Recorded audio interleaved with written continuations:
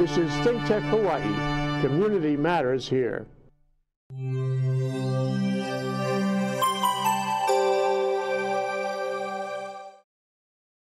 Turn it on. Yes, sir. We're back at 4 p.m.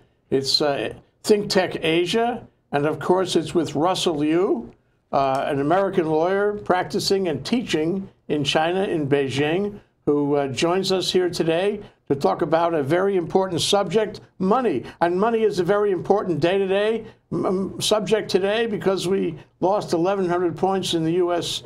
stock market, something to do with the emperor's new clothes. Okay, Russell, welcome to the show, Russell. I'm glad to be back, Jay. And you know, you're talking about money. It's really a big holiday period coming up in China. Next week, we're going to see floods of Chinese tourists going around the world. Money, okay? And one of the things we say is Xin and Kuai Le. And as you know, out on the streets in Honolulu, we're getting more global. Bank of Hawaii has a big banner. Let's take a look at what it looks like. Oh, yeah. What does it say, Xin and Kuai Le? A few minutes ago, our cameraman was out there, got this great shot that said Xin and Kuai Le, Happy New Year. So they're getting ready. They're getting ready because it's a time of holiday Chinese. It's always red. The color's good luck because they pass these red envelopes called hongbaos with money in it. But we're going to talk about this today, Jay, how it's come a cashless society. Everybody gets their red packets or hongbao over their smartphone. So interesting. You know that the U.S., as a leader, starting, what, in the 50s with American Express, got into this whole notion of credit cards, and then credit cards proliferated, you know, all over the world, ubiquitous, actually. But now, with technology, the Chinese and other countries in Asia are leapfrogging over all of that, and they're finding another way for you to make purchases without using a credit card, which is much more efficient. And you've been following this. I know how much you admire this system, Russell. So tell us how it works. Sure. You know, as you just said, Jay, you know, Americans, we pioneered the credit card system. We pioneered a system that relies on gathering credit information, checking out to see, and it's really using money, borrowing money. It's using against future earnings. But this way, the Chinese don't do it that way. It's a cashless society. We don't carry cash. You know, Carl Malden used to come on the television advertisements with American Express. He used to say, don't leave your American Express at home. Don't be without it. Carl Malden, boy, that's a name out of the past. Streets of San Francisco. You know, that tells our age. Sure. But again, the Chinese say now, don't leave your smartphone at home because it contains the apps. WeChat don't lose and AliPay. And don't lose it. But again, you know, in China, we don't carry cash anymore. The typical person will carry maybe 100 renminbi for the whole month in your wallet, and you carry a smartphone. You don't use it unless it's a backup. You know, it's interesting because in China, 84% of the population uses no cash, a cashless society. Yeah, well, okay. I mean, cashless society, it's interesting because you don't have to have a credit card. You can get along without any credit cards, at least in China right now. You have to, it's kind of like a debit card, this whole thing. And things, there's more than one of them, I think. You can spend really any amount you want as long as you have it in your bank. And it's instantly transmitted, you know, instantly, you get instant credit for it. You buy anything you want using a QR code from your phone. So you shine the QR code at, say, a newspaper stand, am I right? That's right. And then you get a newspaper, and the whole transaction is immediate. But it goes from there way beyond. Can I buy a car with a QR code? I'm sure you can. I'm not a rich Chinese. I can't take my QR. There's not enough money in the bank. You still have to have cash in the bank. You may not be rich, but you're famous, Russell. Yes. But you know what's interesting? It's the Chinese who started the cash. 2,800 years ago, China invented the paper money. And now, full circle, now they're inventing a new form of money, a new platform, a new payment platform. It's a cashless society. So they've come full circle, you know, where they're innovative, but they're using technology. So now, within the past 5 years, the movement has been towards a cashless society. And this is very interesting because this cashless society means that everything that the Chinese will do, whether it's going to the supermarket, the fruit stand, you just flash a QR code. The vendor will scan it. Let's take a look and see what a QR code looks like. This is my QR code. We've all seen QR codes. There it is. There it is. This is a typical QR code on the WeChat system. And if you notice the QR code, Mr. P, that's my identify handler. That QR code also has information in my bank, okay, contact information. Now it's interesting because that's your picture. That's my picture. So your picture is embedded in the QR code. Yes, it's embedded. And it's very interesting because in 2011, when Tencent, the big tech giant in China, out of Shenzhen, China, started this WeChat, they didn't envision it. Don't leave that on too long. Somebody's going to copy it and you know, don't worry. Steal your identity. It'll be protected, because that's what Tencent started, WeChat. We would just flash a QR code. Somebody that just met us, we wouldn't pass cards around anymore. We don't pass out our mobile phone number. They would scan that QR code. And that QR code would go online into their system, and then I could communicate with them. But fast forward, after 2011, they came up with the idea, if we could use it, something more meaningful. And that's because Alibaba came out with AliPay. And both systems work on the same idea, that you take your QR code, the vendor will scan it, or the vendor will have their own QR code. And with their QR code, also on our smartphones through WeChat, we use a scanner. It'll scan that QR code, and it will ask how much you want to pay. And we transfer the money instantaneously to the vendor. So it goes both ways. It goes both ways. It could be your QR code or his QR code. And it's very interesting because people ask, well, where did this technology come from? You know, it's interesting because this technology actually came out in the 90s by the Japanese automobile makers. What they would do was, instead of using the traditional barcode, they developed this QR code system. Q and R, what does it mean? Quick response. And so that's how they keep track of the cars. They'd slap that QR code. And, you know, that's the genesis of the QR code. Is this like the octopus card in Hong Kong? You know, yeah, well, the octopus card is for the subway. But in China, you go to Shanghai, you can use some, I believe now they're starting to use it, or the QR code you can get on the subway. With the QR code. QR so code. it's just another thing you can buy with another, the QR code. Yeah. And so what's really interesting is that this QR code can do many things. You can buy things, buy groceries, buy clothes. You can buy your train tickets. You can buy your movie tickets. You can use it to pay the taxi driver. Many, many things. Or you can use it even to invest money. But, you know, getting back to New Year's for the Chinese. And this is an important occasion because we send money to our friends and family, usually our family. And so the old days. The red envelopes. I didn't bring it today. I had one in my pocket. You can imagine what it looks like. You know, envelope that's red. The reason why in Hawaii somebody gave me one, in Hawaii we're still behind in the U.S. We have to give them out of the red packet. So in China, we would use our WeChat, and we can actually send them money, and it has a red envelope. So, but the red envelope is on the screen. It's on the screen. It's not a real red envelope. It's a red envelope, and it'll have the hongbao, and we would put in the amount, and we would just send it to our WeChat. So the other guy gets a red envelope on his screen. That's right. And he gets a payment into his account using WeChat. That's right, exactly. And so, you know, you could be in one part of China, you could be in your hometown, maybe some village, as long as you have a little smartphone, you know, and your son is out in Beijing, this is send you money. So different than a credit card, really. Because in a credit card, you wind up, you mentioned it, the credit card is with credit, and it catches up later, but with this kind of QR code and WeChat, the cashless society, it goes both ways. So you can put money into your account, take money out of your account, and so forth. And theoretically, if you can balance it, you never actually have to put money in, cash money. There is no cash going in. It all happens inside that account. Well, and what's a fascinating thing about it is, as Americans, you know, we look and say, well, the Chinese are very smart because they realize that every time that money transfers from one account to the other, it's cash flow. It's moving the society. It's a robust economy. Sure, that's right too. That's correct. And just every time, economics point of view, it's a multiplier effect, and it becomes a very strong society. Yeah. Now, in a credit card, you have to pay credit card fees. I mean, American Express, they charge you an annual fee. Others too, sometimes.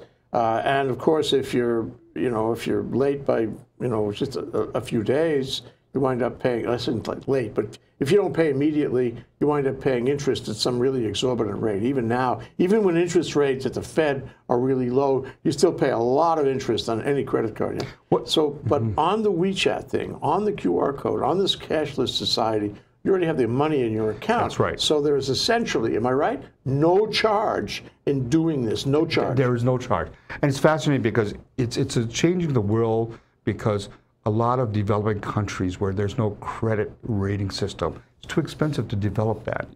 It takes too long, and people won't get access to credit anyway. They're starting to adapt what the Chinese are doing in China because it comes out of your bank account. So you spend what you have. And it's really interesting, Jay, because no Chapter 7 bankruptcies, no Chapter 13. You pay what you have. You don't pay against borrowed money, borrowed time. So it works as a functional practice of thing because you know how much money you've got in the bank. You are it. And so what about I work for an employer, right? And I'm going to get some RMB at the end of the pay period. Do they pay me in my account? That same cashless account? Well, I don't work for a Chinese employer, so I don't know. But I know that Chinese New Year, they send the red packets with money in there for employees. That's your bonus. Yeah. And it goes instantaneously to your account. And you know what strikes me is that... What about compensation? I get into a contract, right? Yes. And he owes me 1,000 RMB a week. Okay, is he going to put that RMB in my account, or is he going to pay me by some other method? I'm sure that's being done through WeChat. I am positively sure it's through WeChat. Because what happens is the employer will take the deductions out for the taxes every month, the income tax.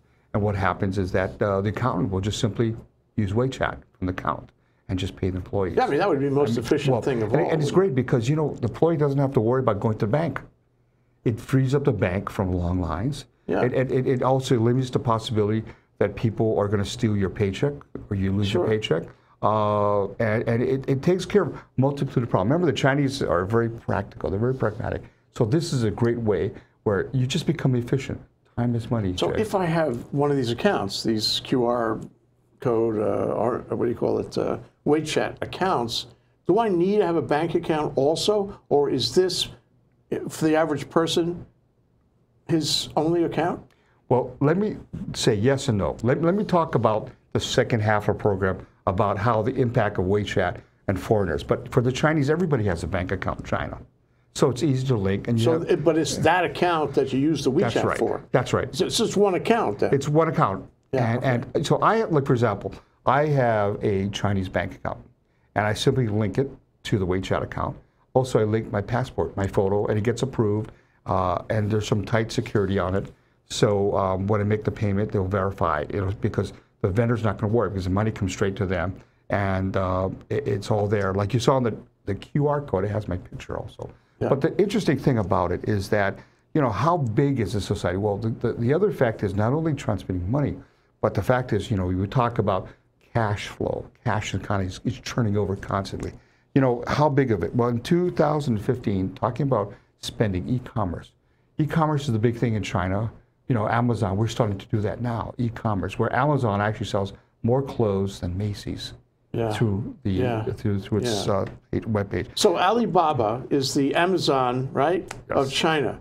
Can I order something on Alibaba with my QR code? Well, actually, for Alibaba, you can order it online, and I haven't done it in the Chinese, but you can actually pay through your phone.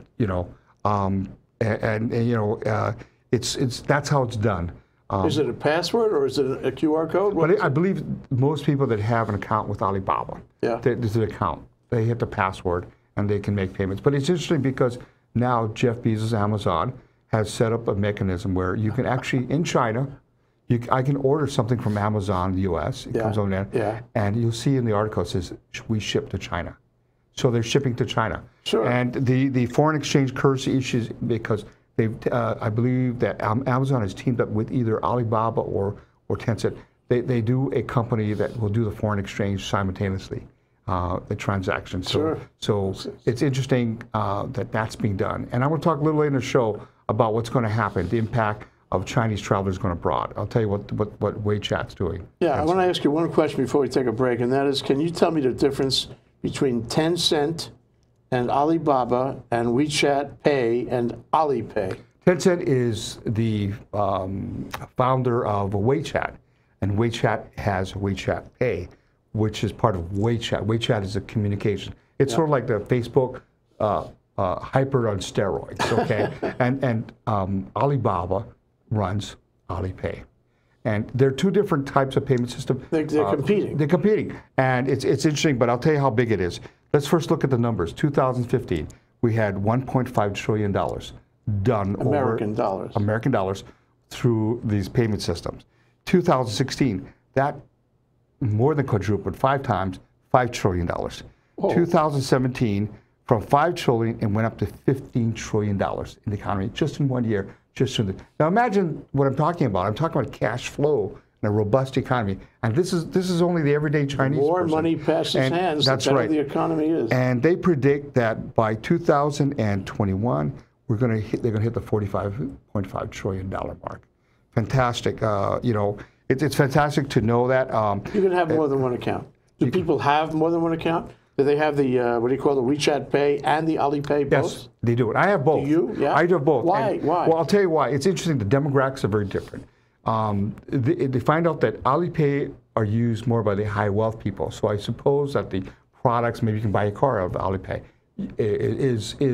are these people through AliPay. I think that AliPay has a greater percentage, maybe 50% of the market. I believe WeChat has 40%. So close, they're close. Apple Pay is 1%. Yeah, how about Amazon Pay? I don't know. Jeff Bezos is making a move, and he's going to team up with probably either Alibaba you'll have to make a or partnership. Tencent. You know that's going to be much more effective. Yeah. So you can see the size of this. It's 84% of the society is using it's cashless. We don't carry cash. After this break, I want to cover 2 things with you that are really worth discussing. Number one is how the Chinese government is expanding this whole notion to outside of China, and you know, what is the purpose of that? What is the effect of that? And what is the future of that? The second thing I want to discuss after we come back is the dark side. The dark side. There's a dark side to WeChat Pay and AliPay. And if you want to know, you have to wait. We'll be right back.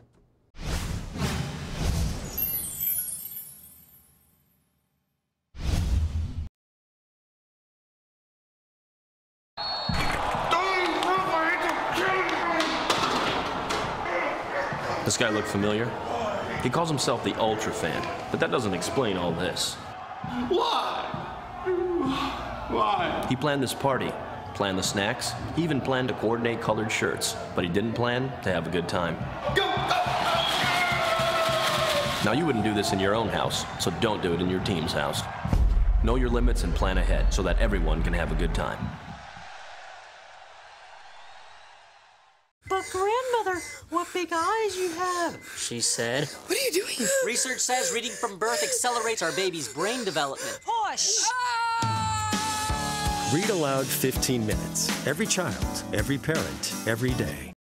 Living in this crazy world, so caught up in the confusion, nothing is making sense for me and you. We've got to give a little love, have a little hope, make this world a little better. Try a little more, harder than before, let's do what we can.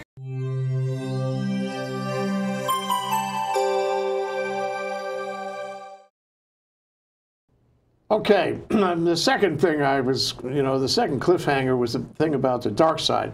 And Russell, let me be clear about it. What I meant by that is something that Richard Hornick talked about at the China seminar a few weeks ago, and he'll be on the program to talk about it again. And that is the way the Chinese government is collecting data on people and trying to do mind control, his term.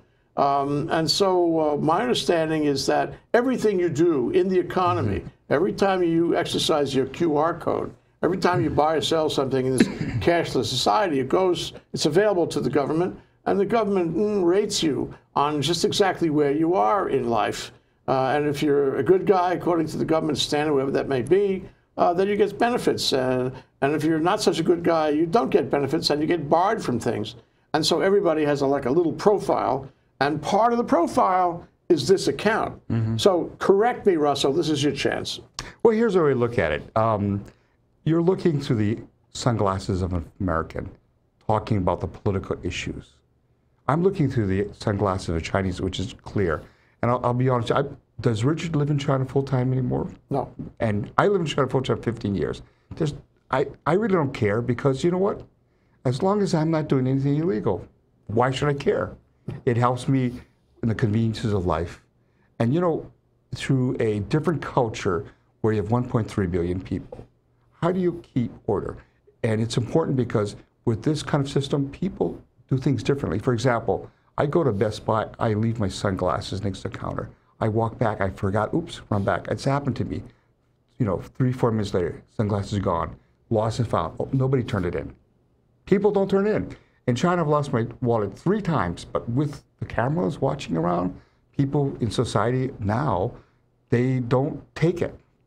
They've actually turned it in 3 times, twice in the rail station It's and funny once. you should say that. I don't know if I ever told you, but my second trip to China, I left my wallet at the TSA security line coming into the country, and I left it there. My God, it's incredible. You arrive in a foreign country, you leave your wallet somewhere. Okay, this is a really horrendous thing. And I'm walking away. I'm hundreds of yards away down this big airport hallway, and there's a guy chasing me. One of the security guys is chasing me to give me my wallet back. Oh my God! I was so relieved, to get my wallet back. But I was also very impressed that they would chase me. And he said, be careful next time. Don't leave your wallet around. Well, I mean, that's happened. It really touched me, I tell you. Well, that's happened to me recently. I dropped my wallet, and 2 girls came running after me, calling me, "Here's your wallet." And I found that it's created a lot of order in society. And we have to realize that China is, I'm a guest of the country, and they will have to do what they have to do. But I've lived there 15 years, and I talk about like this.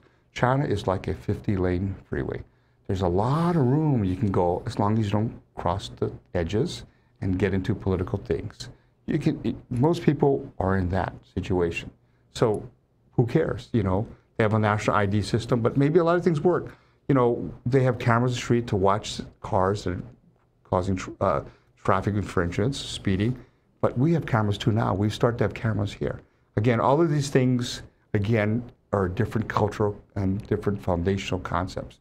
Mm-hmm. But, I find that, again, maybe Richard Hornick, I live there full time, and it's easy to criticize when you're outside. It really is, But imagine now that you have WeChat, sure, the laws are different, the cybersecurity laws, the government has these laws where they want to watch for terrorism and so forth. They have a backdoor to the server. Yes, if you're a multinational doing business in China, you're worried about your IP being protected. But again, that's an issue that I'm not. Okay, I appreciate that, and I want your view of it, and I agree with you that if one thing China has established, it's the stability of the society. Mm-hmm. It is, compared to other countries, quite stable and successful economically. But I wanted to go to one other point with you, and that is the spread of this whole cashless society thing. Whether and to what extent China has exported this kind of technology, this kind of transactional arrangement to other countries, and why? Let's look at a two-pronged analysis. First is, what impact does it have? Has there lessons that Americans can learn from? And let's go back to the Amazon Go store. Amazon Go, a few weeks ago, opened their first store in Seattle, which is unmanned. To get in, you have your Amazon account, and you scan your QR code. That clicks to your account. And anything you take off the shelf clicks, it charges your account. You pay for it that way. Artificial intelligence. That's artificial intelligence. And where did they get it from? Well, the Chinese have been using it, the scanner, the QR code. So that impact is making its way even into the U.S. We're going to see more of that. I predict more of that. The cost of doing business in the U.S., the brick and mortar, the labor cost, we're going to be more and more into a service economy. You won't have a lot of Macy's with salespeople. I believe Macy's has their artificial intelligence or some sort of model they're working on, and Walmart has something like that. So it's in the works. It's in the pipeline. So there is an effect on it, okay? Second of all, so is this model, this pay model, is it making an impact around the world? Yes, it is. Through Southeast Asia, Singapore is considering. Yeah. India. The government has just adopted this. They're moving towards a cashless society. They're following the Chinese. Well, are they following the Chinese? Right. But it's not the Chinese system. It's not the Chinese system. I was speculating with you last time we talked about the Amazon store. I forget the title of it, the Amazon store. That the Amazon would try to export their technology to other places and sell it to retailers hither and yon. Is that what's happening in India? Is it the Chinese selling their technology in India, or is it India, emulating what the Chinese are doing India in is China? emulating it.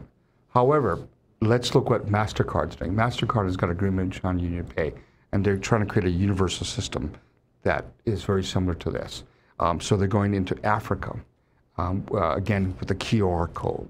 So that's a new industry standard being set. It's set up by a company called EMVCO. Is that a Chinese company? It's a group that's put together by, I believe, MasterCard, Visa, and China Union Pay. And who? China Union Pay. Okay. Oh, so China Union Pay. So it's going a joint outboard. venture between Yes. the American MasterCard or global MasterCard companies and China. Right. So they've set up in Africa the QR code system, and they were in Nigeria where they had some success. So we're seeing this making its way around the world. And why is it successful? It's because it's where most of the world, it's not like the U.S. Most of the world are developing. It seems more like the case every day, actually. And so, but it's interesting because Visa and MasterCard, they can't operate in these worlds, so they've got to change their product. Yeah. And so they're adapting, and they've got to work with the Chinese to come out with a product, because if not, they're going to be extinct dinosaurs. Are you saying that although India right now is emulating China in this regard, because India is fully capable of developing its own technology. I mean, they got a lot of technology in India, a lot of smart technology people. Are you saying, though, that over time, not only will people emulate China, but they will want to use and be networked on the Chinese system, so that and China would like to see that happen? I know where you're getting at, Jay. Yeah. I know where you're getting at. Go ahead. You're a lawyer, so go ahead. So where you're getting at is, now, are these systems merging? Are the China technologies being used out of China? Yes. WeChat, Tencent, has recently has been working on a plan, and what that plan is, it provides that you have to, we talked earlier in the first part of the show, you've got WeChat on your phone, don't you? I do. Now, what they're doing, they believe they're teaming up with, I believe, MasterCard or one of them, and they're allowing the linkage on WeChat with your MasterCard or Visa so that you can use it, and the transaction will automatically go to your card. Right, and the likelihood there is that it's going to go in the direction of the QR arrangement, the cashless society arrangement, the debit approach, rather than the credit card approach, where you have all these other charges and where there are security issues that are ultimately, charged to the consumer somehow. Yes. So what I suggest from what you said is that over time we will have a global system, that the Chinese will have a part of it, that the MasterCard, Visa, standard American credit cards may migrate in that direction. Well, in fact, MasterCard has MasterPass, which is a debit card. Yeah. So we're going to see that link with, for example, But with it won't WeChat. be a card anymore. Well, that means it's going to change to retailers. People aren't going to have a card. Right. It's going to be linked to that account. In the Amazon store, it's just a QR code when they walk in. They took it from the Chinese. I mean, that's the same thing. But now you can download WeChat in the Apple Store or Samsung, and now they are going to allow it, so it links to like your debit card, MasterPass or something. Okay. What about security? I mean, we worry about credit card, terrorism and credit card theft of identity and all this stuff. So if we have the cashless society and a debit card basis, how safe are we? Are we safer than with credit cards? Well, that's because that hinges on government regulations of that industry. Government regulations of WeChat and Apple Pay. Can somebody knock off my QR code? Can somebody copy it and then take money out of my account, buy things out of my account? But I still believe that a lot of places now, you have a QR code, but now a lot of vendors will show you only their QR code, and you scan their QR code. And you scan their QR code, so your QR code doesn't go out, you see? Well, some vendors will scan your QR code, but in China, the standard I see more is that more vendors will have their QR code on a sign, and you just simply scan that. And so far, I haven't heard of any major theft from these retailers. You go to every store, large stores, small stores, everybody has their little QR code on the placards. Okay, so maybe with that kind of technology, the possibilities are limitless, really. We can minimize the security issues that we have now. We have plenty of security issues now. That gets to another thing, Jay. It's fascinating because, again, what WeChat is doing is they're letting foreigners to get on WeChat, link your account. You can buy things wherever you got the QR code. Okay. Second of all, that's the first step. The second step is they're working on agreements now where WeChat, the Chinese outbound travelers, which is a huge industry, will be able to link their account to retailers in the U.S. wherever they travel, use the QR code. The retail industry is going to change, and I'm certain it's going to change just by that. And it's going back to the question: where are we in Hawaii? Are we up to this? Do we know about it? You know, and it'll be a great boon because imagine going across borders. Instead of carrying 10,000, they carry a smartphone. Well, clearly, this is all leading to a global system. Yes. A global way of spending money, a global way of consuming and consumerism. It's a global way of doing business, really, on so many levels. And I guess the question, which we'll have to leave it at this question because we're out of time. The question is, if you have a global system, a global payment system like this, whether it be, you know, emanating from China or elsewhere, whether it be the purely WeChat thing or some kind of hybrid, when you make a system like this global, do you increase the risk of some kind of global collapse, some kind of global, you know, meltdown, or is it safe? Is it safe, Russell? You don't have to answer that. Well, so far it's been safe while I'm in China.